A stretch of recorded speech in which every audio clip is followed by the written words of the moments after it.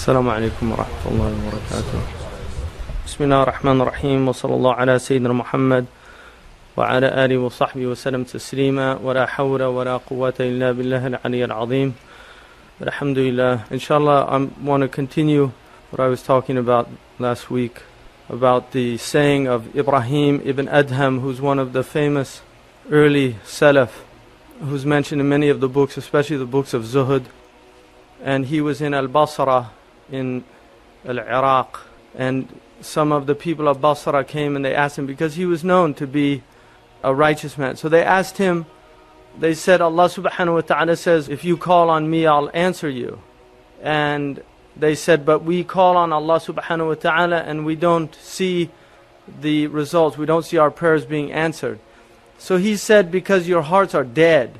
Because Allah subhanahu wa ta'ala will call the one who's alive. Just like He calls, Allah subhanahu wa ta'ala says in the Quran that He calls you to what will bring you to life. So if you answer that call, then Allah subhanahu wa ta'ala will answer your call.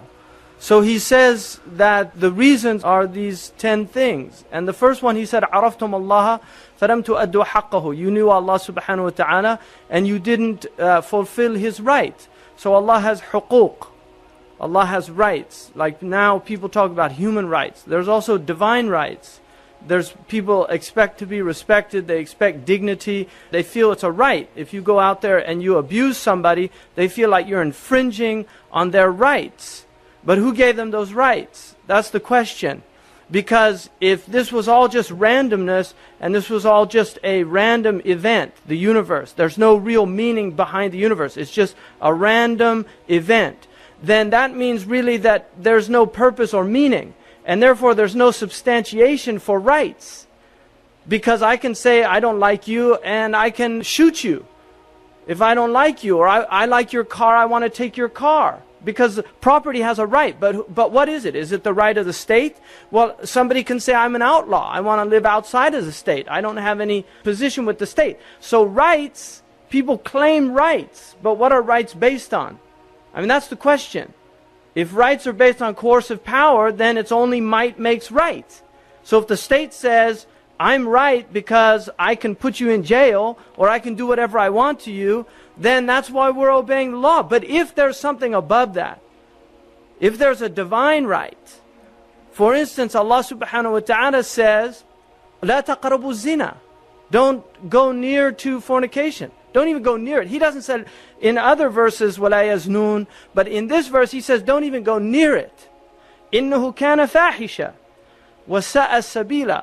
It's a foul thing and it leads down a foul path. So that's an injunction from Allah. لَا تَقْرَبُوا الزِّنَا. فِعْلْ أَمْرْ يَدُلُّ عَلَى الْوُجُوبِ. It's a command, imperative mode, and it indicates that it's a command from Allah. So Allah says don't fornicate. That's His right, that you do not transgress that boundary. وَمَنْ تَعَدَّ حُدُودَ اللَّهِ فَأُولَٰئِكَ هُمُ الظَّالِمُونَ. If you go past a had, a limit that Allah has put, then you've transgressed the boundary. You've done something that Allah has prohibited you from doing. So if those people who accept those rights, they have to recognize not only do they have rights, but Allah subhanahu wa ta'ala Himself has rights. And one of His rights is that He's worshipped and that nothing's associated with Him. One of His rights is that He is the musharra'. He is the one that makes injunctions. What doesn't mean that humans can't make laws if they're for the benefit. It's called maslaha mursala. When something is not in the sharia but there's a benefit from it, then humans can make those laws. And also the ulama say, even in a country that has unjust laws, you're still dictated to obey the laws because it's irtikab khaf ad-dararain.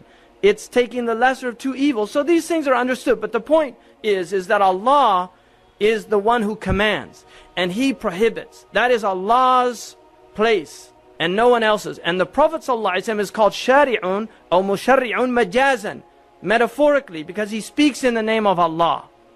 He speaks in the name of Allah. No one else can do that. Even the mufti can't do that. He can only tell you his opinion and say, Wallahu a'lam. That's why a fatwa is non-binding.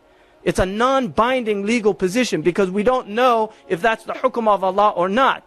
It's a human attempt at arriving at the hukum of Allah. And that's an important distinction. So Allah has rights. If you don't fulfill those rights, especially after you say you know Him, then you have failed to live up to Allah's expectation for you as His creature, something that He created, makhluq. And then He said, قَرَأْتُمُ الْقُرْآنَ فَلَمْ تَعْمَلُوا بِهِ. You read the Quran and then you don't act according to it. Because the Quran is a book, in essence, it's a book of Tawheed, it's a book of stories, what would be called sacred history, and then it's a book of injunctions, commands and prohibitions. Commands and prohibitions like aqimu salah wa atu zakah. Establish prayer and pay zakat. Those are commands from Allah. So that's in the Quran. But there are many other things in the Quran. For instance, Allah subhanahu wa ta'ala in the Quran, Allah subhanahu wa ta'ala says, إِنَّمَا الْحَيَاةُ الدُّنْيَا لَعِبٌ وَلَهْوٌ وَزِينَةٌ. That this world is la'ib, it's play, it's lahu, it's entertainment, it's zina, وَتَفَاخُرٌ بَيْنَكُمْ. And then it's mutual boasting. Each person boasting to the other. I did this, I did that. I graduated from this university. I got this degree. I made this much amount of money last year. I just bought this, I just bought that. We went to this place for vacation. We did this, we did that. That's all تَفَاخُرٌ بَيْنَكُمْ وَتَكَاثُرٌ فِي الْأَمْوَالِ وَالْأَوْلَادِ. And then it's also accumulation of wealth. And then multiplying your children, your progeny, your offspring. This is hayat dunya. So what does Allah subhanahu wa ta'ala say about it? He says, كَمَثِلِ غَيْثٍ أَعْجَبَ الْكُفَّارَ نَبَاتُهُ. It's like a rain that comes down and then it brings the earth to life. So you see it's all green, and the kuffar, meaning the farmers here, they look at it and they're really impressed. It's beautiful. Just like it was all green last month. If you looked around, it was beautiful to look at, your eyes. Now it's all yellow. It's dying.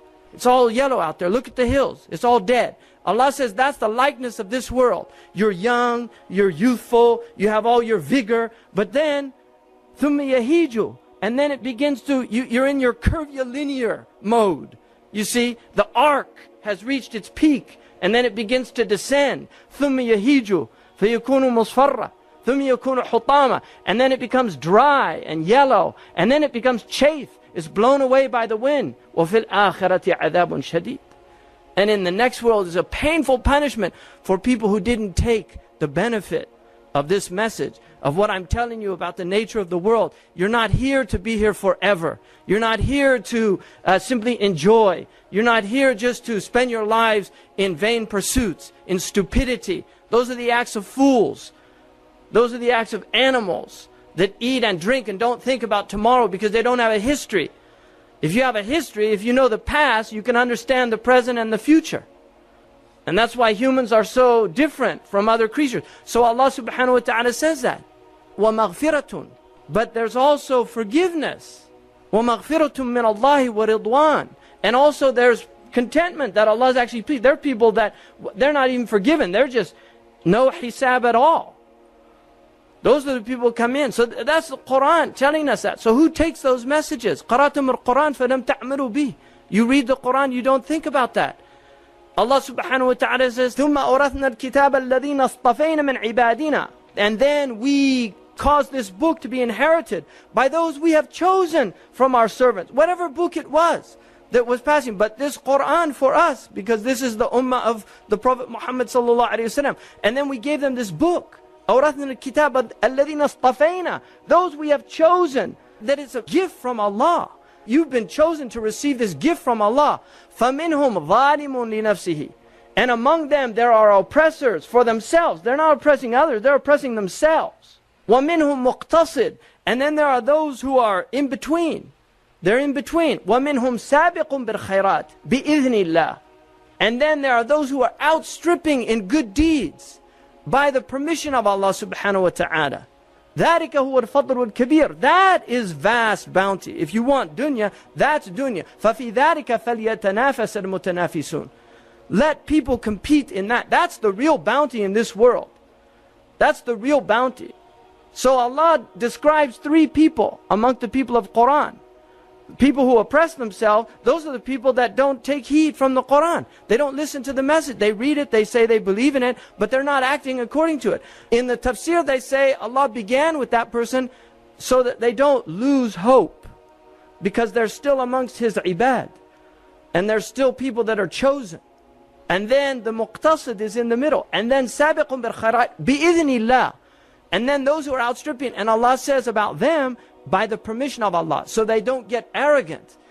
They recognize that it's a blessing from Allah subhanahu wa ta'ala. So those people, the Quran is there. He said, you're not reading the Quran. And then he said, أَدَّعِيتُمْ حُبِّ الرَّسُولِ فَلَمْ تَعْمَلُوا بِسُنَّتِي. You claim to love the Prophet. قُلْ إِن كُنْتُمْ تُحِبُّونَ اللَّهَ فَاتَّبِعُونِ. If you love Allah, then follow me.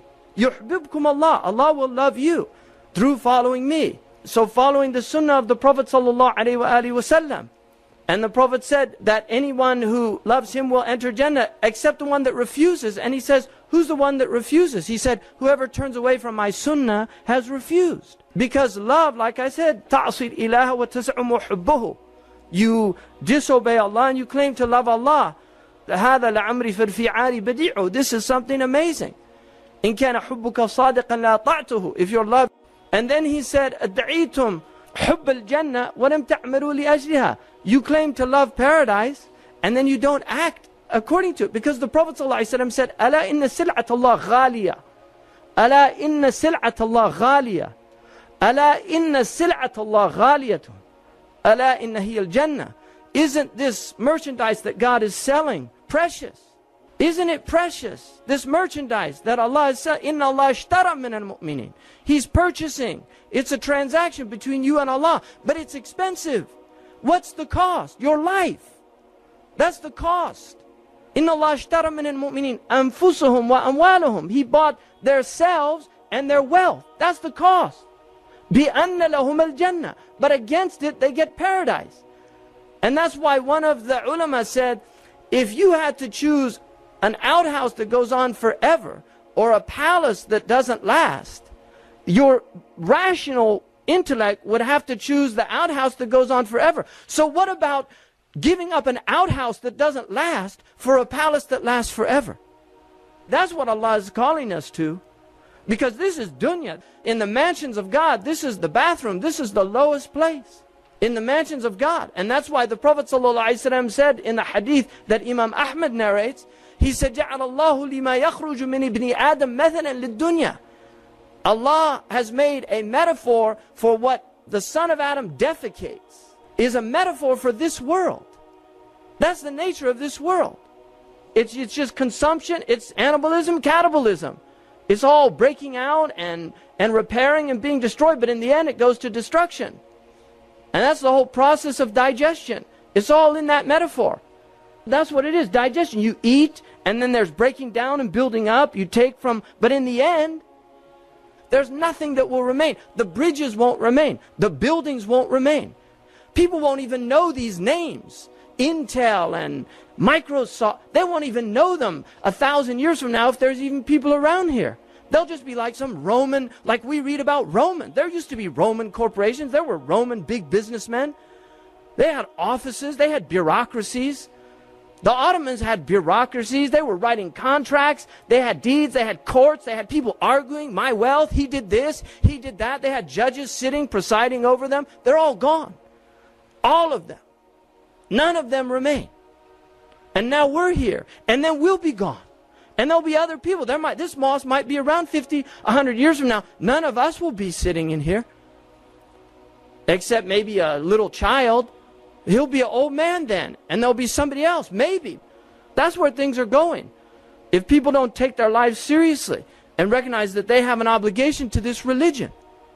That's what this religion is about. It's about preservation. You're given to it. You preserve it. You pass it on. That's the whole point of your life. That's it. Istikhlaf and ibadah. That's why you were created. To prepare the next generation to take over. All your children, they're your replacement. That's all they are. Look at them. They're there to replace you. Just like you replaced your fathers. And your fathers replaced their fathers. And their fathers replaced their fathers. All the way back to Adam. That's all. They're just replacement. You're looking at your replacements. And just like when you're working in a job and they bring in some young whippersnapper and they give you to mentor him, what do you think they're doing? They're preparing him to take over your job. And you can either resent it and feel angry, or you can recognize that's the nature of dunya. I'm 50, I'm not 20, I'm not 25, I'm not just out of college with all the latest information raring and ready to go. That's what they want, young energy. Well, that's what Islam wants as well. Islam wants young energy. It wants new energy. The youth have to come in and take over the job of the older people. And that's mentoring. So he said, you claim you love paradise, you don't act for paradise. You claim to fear the fire, but you don't flee from it. And this is where humans are very strange. You see, because if you take an animal, any animal out there, and if they see a fire, they run the other way. If you ever saw a film called Bambi, I saw this when I was a little kid. I haven't seen it since, but I remember very vividly a scene in there when all the animals are running because man has started a fire. They're all running in the same direction, away from the fire. That's why they're animals. They have intuition. They know. It's instinct. They're all running away. And there's a point to stop, and the little deer says to the mother deer, the doe, why are we running? He said, because man's come into the forest, started a fire. That's what animals do. They run away from the fire, right? Humans, they don't. Let's take a drive up and check that fire out. That's what humans do. They want to go see. It's like my son was in a grocery store and there was a lady smoking a cigarette, and he looked up. It was probably one of the first time he saw a cigarette. He looked up and you could tell he was in shock. And she looked at him and she said, whatever you do, don't ever do this. You see, that's the human condition. It's people acting against their own best knowledge, against their own best interests. And that's why Allah says, "Inhum kal an'am." They're like animals. Bel hum adal. They're even more astray, because animals will not act against their own best interests. Animals will not do that. If they sense danger, they will flee the other way. But humans know. We eat too much. We drink too much. We sleep too much. We waste too much time. We prefer things that are fleeting for things that are permanent. We prefer our appetites and delights over difficulties that have much greater rewards. That's stupidity. That's all it is. You have to call it what it is. You call a spade a spade. You have to call it what it is. It is stupidity. And that is the question. Are you an aqil or not? Because أَفَلَا تَعْقِلُونَ. Allah asked that question in the Quran. Don't you use your intellect? أَفَلَا تَعْقِلُونَ. It's right there in the Quran. Aren't you using your intellects? Just think about it. Think about what you're doing with your lives and whether they're useful or not. And then he said, أَدَّعِيتُمْ أَنَّ الشَّيْطَانَ عَدُوٌّ لَكُمْ فَوَافَقْتُمُوهُ. You claim that shaitan is your friend, or your enemy, and then you do what he says. Right? And shaitan is a trickster. وَقَاسَمُهُمَا إِنِّي لَكُمَا لَمِنَ النَّاصِحِينَ. And he swore an oath to Adam and Eve. I am giving you sincere counsel. أَلَا أَدُلُّكُمْ عَلَى شَجَرَةِ الْخُلْدِ وَمُلْكٍ لَا يَبْلَى. Can't I indicate to you how to gain eternity and a dominion that never perishes? He swore an oath. فَدَلَّاهُمَا بِغُرُورٍ. He led them astray, deluding them. That's what shaitan does. And you can't say you haven't been warned. Allah warned us in the Quran. He told us who He was. He gave us all His characteristics, His descriptions. He even told us what He says in secret. Everything. We know everything about shaitan. The only thing about shaitan that is our disadvantage is we can't see him and he can see us. You can't see him, but he can see you. So that's the disadvantage. Now shaitan swears an oath. Right?